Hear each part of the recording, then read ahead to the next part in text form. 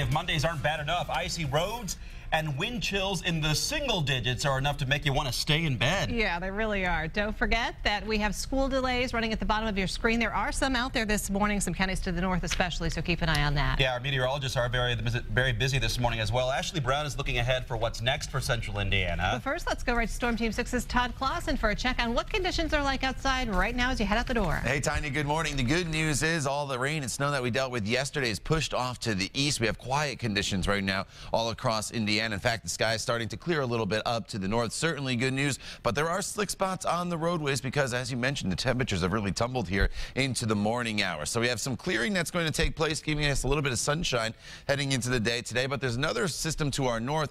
This is quickly going to sink here into central Indiana, giving us another opportunity later on this afternoon for a few snow showers to move through. And then, of course, we have this big storm that's starting to take shape on the east coast. Hasn't even formed yet. The big area of low pressure is going to form off the east coast near the Carolinas and then quickly race to the north. We'll talk more about that coming up in Maine weather here in just a minute or two. But as you walk out the door, look at these temperatures in the teens right now from Peru over towards the Muncie area. 18 degrees. It's 20 currently in Indianapolis. 24 is the current temperature in Bloomington.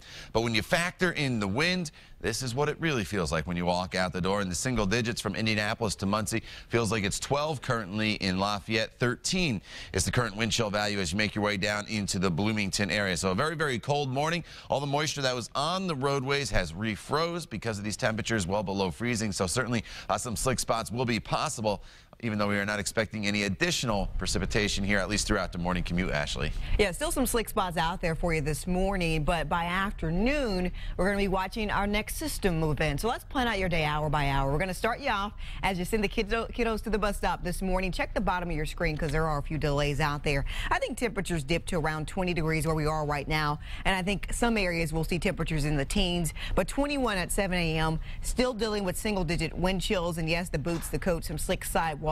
Just so you know, this morning as you head out the door, slick spots, yes, this morning. Winds are pretty breezy, making it feel much colder out there. Some sunshine, I think, before the noon hour. After the noon hour, clouds begin to increase and they went out. As a result, we will not see much in the way of a temperature really rise happen for us. We're going from 22 to 30 degrees. That's it. Seasonal normal is set at around 36. Some snow showers will move in again later on this evening. I think for your evening commute, mainly on the western portion of the state, you're dealing with light snow. Indianapolis, I think we'll deal with some light snow as well. But as far as accumulation is concerned, any accumulation mainly stays to the west of us, and those accumulations are minor. Tonight, temperatures will fall from the upper 20s down to the mid-20s. Sunset at 5:57. Not that you'll see much of it because we'll be dealing with heavy cloud cover, but we will see quite a bit of sunrise. Sunrise now happening at 7:58 this morning, and at sunrise, I think you'll start to notice